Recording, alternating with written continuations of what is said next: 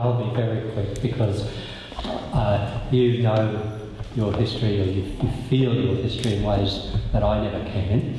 But I just want to say one small thing, I'd make one small point, and that is to go back to that event 150 years ago with the arrival of the Don Juan in the Brisbane River here, and making reference also to Clive's pointing out of the appalling death rate that South Sea Islanders experienced in the 19th century.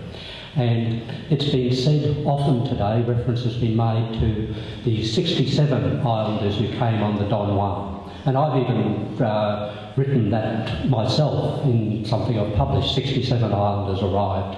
Well, 67 certainly came from Tanna, from Avate, from Lifu and from Mare, but only 66 got off.